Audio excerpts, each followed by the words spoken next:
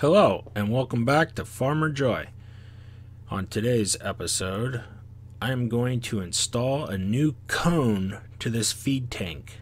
See, what's been going on is it originally had a steel cone with an auger on it, and well, it just rotted out.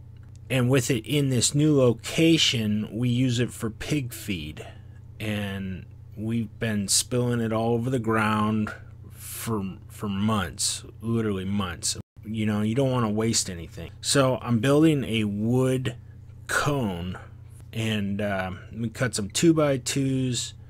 I know it's not the safest way to do it, but it's all I had. The table saw wasn't working.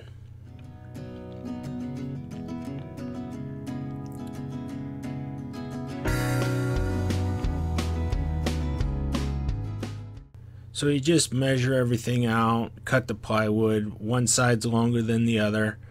There you go. We got a nice cone, plywood cone. I put silicone in there just so that the grains wouldn't get stuck in the crack.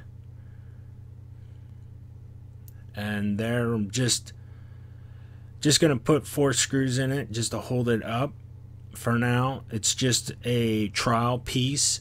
I do have plans to make them out of steel, but this seemed like a fast, quick fix.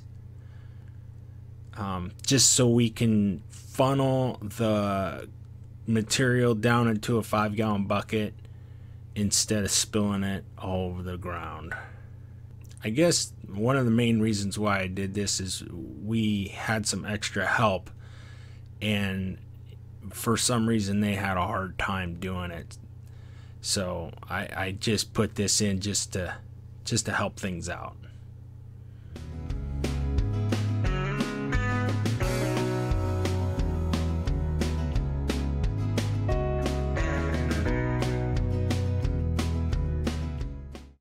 Thanks for watching.